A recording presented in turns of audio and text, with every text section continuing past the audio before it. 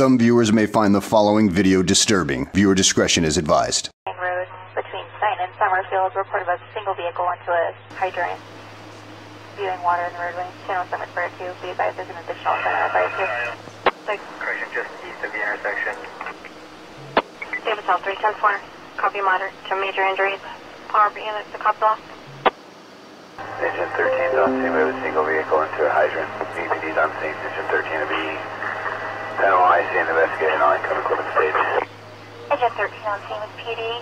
Investigating 041. At this time, per PD, unknown if the patient has a pulse. CPR in progress. We have one red tag, possible black tag, and the yellow tag. Is the copy? Patient extricated. CPR progress 044. Conde, there's one red, one yellow tag, 1145 in progress for another patient. 3 patients total. It's Kenneth Spohr, Sergeant with the Bakersfield Police Department.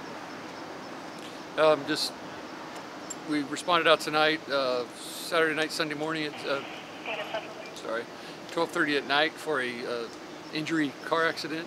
When we responded on scene, we located the car here in the background. Single vehicle accident. Car lost control at the intersection of Panama and Stine. Crossed into the opposing lanes, driving eastbound and the westbound lanes. Struck a pole. The driver of the vehicle did succumb to his injuries here at the scene. There's additional passenger in the vehicle as well that's suffered moderate injuries. Both the driver and passenger are adult males. Don't have the identity of the driver at this point. That will get released by the coroner's office.